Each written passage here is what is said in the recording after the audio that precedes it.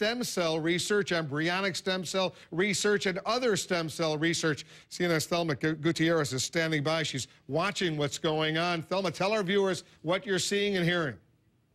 Wolf, I can tell you this is a very big day for scientists right here in California and throughout the world. Now, 5 years ago, California voters passed Proposition 71, which paved the way for scientists here to use human embryonic stem cells in their research. Now, it was a way to get around all the federal government's restrictions. Now, will President Obama lift those restrictions? Here's what he told CNN's chief national correspondent, John King.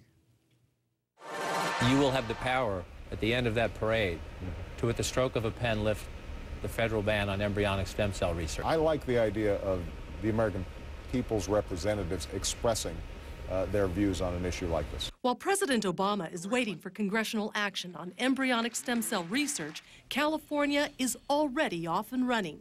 Clinical trials are set to begin on patients with severe spinal cord injuries to see if human embryonic stem cell therapy is safe and effective.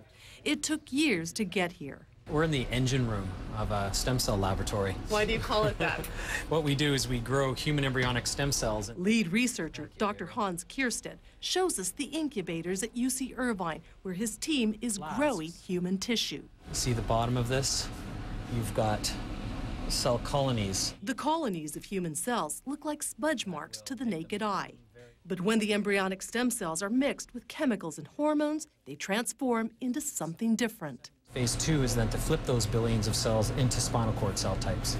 In our hands, that takes about 2 months. The spinal cord tissue that Dr. Kierstead is growing has shown promise in treating lab rats with spinal cord injury. These animals are paralyzed. They can't support their weight. There's no coordination from front limbs to back limbs. But after transplantation with these stem cells that we've made into spinal cord cell types, they restore after about 2 months. You can see the injury site before and after the stem cell treatment.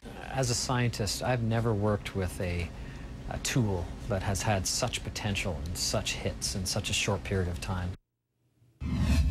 Clinical trials by the Geron Corporation are expected to begin this summer on patients who suffered spinal cord injuries. But it's important to note that the treatment has so far only shown promise if it's administered within 2 weeks after the injury. Now, Kierstead says that at this point in humans, they're hoping for incremental improvements that could help with sensation and bladder control. But he says that any benefit at this point would be a resounding victory. Wolf. Wow, important stuff going on out in California. Thank you, Thelma. After weeks of